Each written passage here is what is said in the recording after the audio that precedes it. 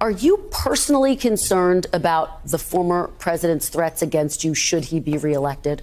Of course. I think anyone who's on his enemies list should be concerned. Because, what scares you most? What concerns you most? Well, what concerns me the most is what the court just did was to basically tell Donald Trump, you can do anything through the Justice Department. You can do anything through the military. These are core responsibilities of the President of the United States. You will have unquestioned immunity for whatever you do.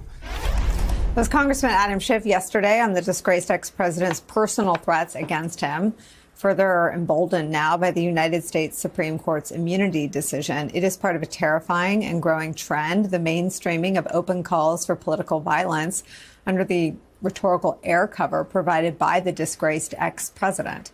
On Sunday, the Republican nominee for North Carolina's governor, Lieutenant Governor Mark Robinson, in remarks given at a church, said this, quote, "Some folks need killing." Take a look.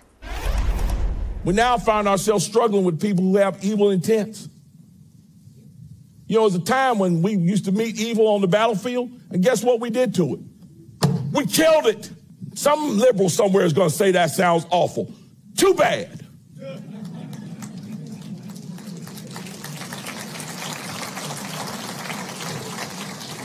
Get mad at me if you want to. Some folks need killing. It's time for somebody to say it. Those comments come on the heels of sitting Supreme Court Justice Samuel Alito, who was recorded in a conversation with a left-wing activist who he thought was a political ally, talking about how difficult it is to live peacefully with people on the left, the liberals. Quote, "There can be a way of working, a way of living together peacefully, but it's difficult, you know, because there are differences on fundamental things that really cannot be compromised," end quote. And as we just showed you earlier in the hour, the head of Project 2025, which laid out the agenda for Trump's second term, Kevin Roberts, confirming some of Congressman Schiff's worst fears about the Supreme Court's recent immunity ruling. Roberts saying the Supreme Court has unleashed a second American revolution, which, quote, "will remain bloodless if the left allows it to be." We're back with Ruth, David, and Angelo.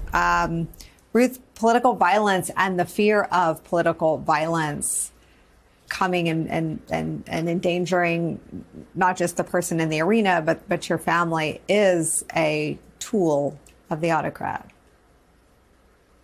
It's the fundamental thing. And this is what got me into following Trump in 2016. I saw that he was using his rallies for a reason that goes back to fascism, that you need to change people's perception of violence. You need to get them to see violence as sometimes justified, sometimes necessary. And so Trump used his rallies from 2015 onwards, and this was the basis of my report for the January 6th committee, as radicalization vehicles. And he would say, in the old days, you could beat up people. And then he's engaging much later in dehumanizing rhetoric. And he's created a climate, of course, saying also, you know, he could stand on Fifth Avenue and shoot someone, launching his campaign at Waco, Texas, where, you know, a pilgrimage site for extremists, going to a gun store and looking at a Glock with his name on it. You know, it's not subtle. And of course, praising murderous dictators all over the world. So changing the perception of violence in Americans' minds, that violence becomes the way you solve differences. That's what some of these quotes were saying. You don't reason, you don't discuss, you kill, you beat up, you jail, and then you torture. And this is the terrain of authoritarianism, and this is what I'm most worried about. He has created a permission structure for, you know, all kinds of people to air their most bloodthirsty fantasies, and this is the way you do politics now for some of these people. Ruth, thank you for sticking around. You two stayed longer than we had asked you to, and I know you have to go, but thank you very much for all of your thoughts and wisdom today. We're really grateful. David Jolly, the truth about all of this is that it's already happened, right? We live in a post-January 6th world. We live in a post-Paul Pelosi attack world. We live in a post-normalization of political violence world. And you know what Donald Trump knows about all that?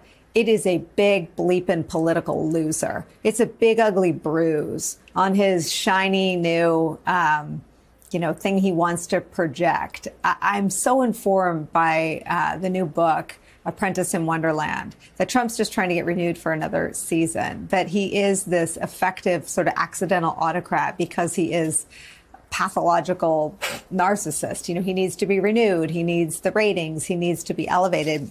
It's a dangerous combination, but there's always been this sort of reptilian survival instinct that Trump reveals here and there. And you see it in the shaving off of the corners on the platform, where he knows that who he is and what he is unelectable if the country stays focused on the choice. How do you make sure that happens? Yeah, so look, I agree with you. I think Donald Trump led primarily by his own narcissism, but secondly, the incentive structure. He created a following, and the following is demanding more and more of this drug of absolute power. And what worries me about what's different this go around, and now 8 to 10 years into this, is the followers before were hard to identify. And then we've seen them grow in their public expression of using violence. January 6th being a perfect example, the Paul Pelosi attack you mentioned as well. And now we're seeing followers get elected or hold office or run, right? The North Carolina candidate for governor, who does he believe should be killed? I'll give you another example. An open records request in Florida just revealed that during some protests in the state of Florida, a staff member for Ron DeSantis told state law enforcement, go arrest some people. And when they said, we can't, he said, just arrest a couple of people for the governor. We'll get your back. Don't worry about it. Those types of actions now are a movement that Donald Trump created, and you're seeing it in Project 2025. Let's now use the authority of the state for this, what started out as accidental authoritarianism led by narcissism is now doctrine in today's Republican Party. And I think that's the most dangerous part. And so you see Joe Biden, for instance, having to wrestle with running on a traditional Democratic platform while also meeting the moment of protecting American democracy against this type of movement. And what I worry most about, though I guess it would be the dark lining on a bright cloud, is if indeed America steps up and defeats Trumpism in November, we know Donald Trump will not accept the results of that election. And we now know his followers will get his back in doing whatever it takes to overturn it. Many of those followers now occupying the offices of secretaries of state across the country, offices of governor across the state, state attorneys general, and other people with real power who effectuate this autocratic movement that Donald Trump has unleashed. Angela, I've said for a long time, no one's coming to save us. And that's the good news. The only people left with any, Jack Smith had the ill-fated intervention of the United States Supreme Court and a late start. The efforts in New York look like they've been slowed. He was successfully held accountable for his crimes, but now sentencing is delayed. Group that all they do is raise lots of money. He's got all these videos on social media getting people to send him money so that he can sue anybody who does anything for anybody black and say that, he's like a whites rights activist and that it's very lucrative. And yet they when they find out how unpopular the ideas are to the general public outside their bubble, they run from it. Donald Trump is claiming he doesn't know about Project 2025. I want to put on the screen Agenda 47, which is the official platform of Donald Trump's campaign. It's exactly the same. Dismantle the federal government, dismantle the administrative state, reform the DOJ, overhaul the DOJ, abolish newly existing diversity, equity, inclusion, remove all diversity, equity, inclusion. Like, it's literally the same thing, Maya, but he thinks that people are dumb enough to think if he just says he doesn't know what it is, they'll believe him. Well, what's interesting to me about Donald Trump trying to distance himself from his own platform, because even when people didn't know what Project 2025 was, he was saying all these things out loud as part of what he was running on. And I just think we should remember, and it's really important to remember, this is the same Donald Trump who's now suggesting he wasn't necessarily anti-abortion when his entire platform, this goes to Joe's point, but his entire platform was he was going to overturn Roe v. Wade, and in fact followed the Federalist Society blueprint on judges. About half of his judges were Federalist Society. It was the same thing, including the Supreme Court justices that are ignoring decades of precedent to drive ideology, including presidential immunity.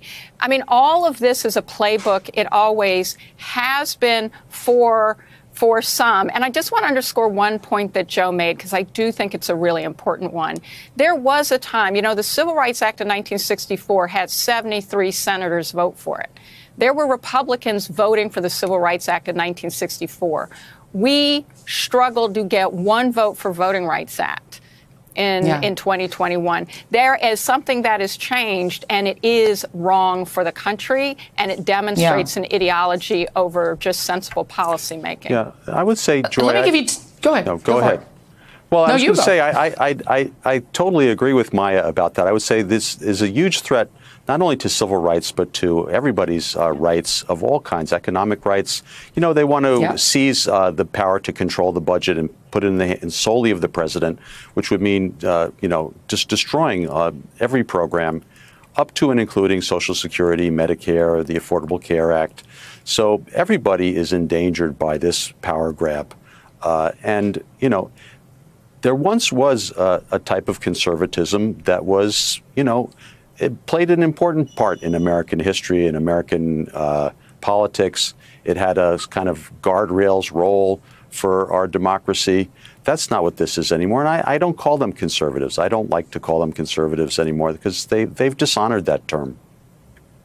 Indeed. And folks, we're not mincing words. And as I've said so many times before, MAGA is trying to hide their fascism and their violence with the Project 2025 denials and all of that. But they do not have the benefit of the doubt.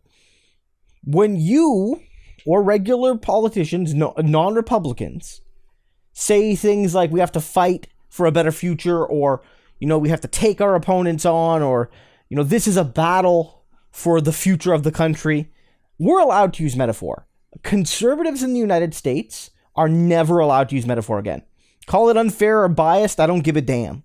When J6 happened, when the trial by combat happened, when the march to the Capitol happened, they lost all right to metaphor. But they don't even need metaphor here. You literally have a Republican who is a big Trump guy. This is a Trump event. Because remember, the Republican Party is the Trump Party now. Every Republican speech is a Trump event, a Trump rally. Calling for, you disagree with somebody? Kill him. It's a sick party.